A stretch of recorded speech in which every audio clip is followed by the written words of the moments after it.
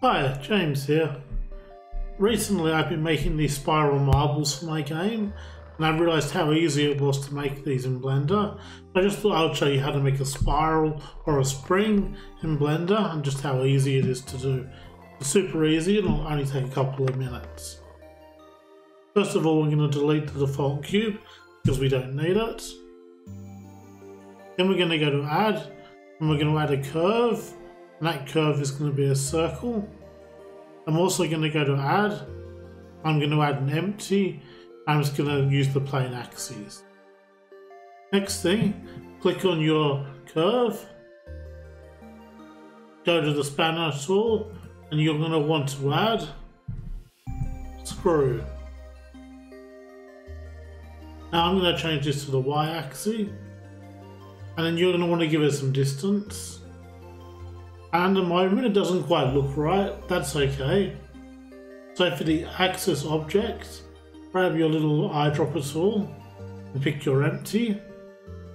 Now select your empty and you just drag out. And now you have a spiral. If you go back to your curve, you can just turn up the iterations.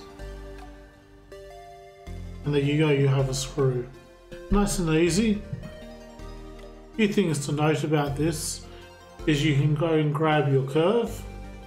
A few things to note about this, you get your curve and tab into it, scale it up, you can make it fatter or thinner. You can also just adjust the points if you want. Make it flatter. And so essentially you can make any shape you want with this. The other thing is if you don't use the full angle, you can get some other interesting and weird results. So like this is more of a long sort of telephone cordish screw. But yeah, just experiment and there are all sorts of things you can do with this. And most importantly, you can make springs really quickly and easily. So I hope you found this useful. If you did, please like, subscribe and comment. It really helps me grow the channel and makes it so I can make more videos. Hope you have a great day. Bye.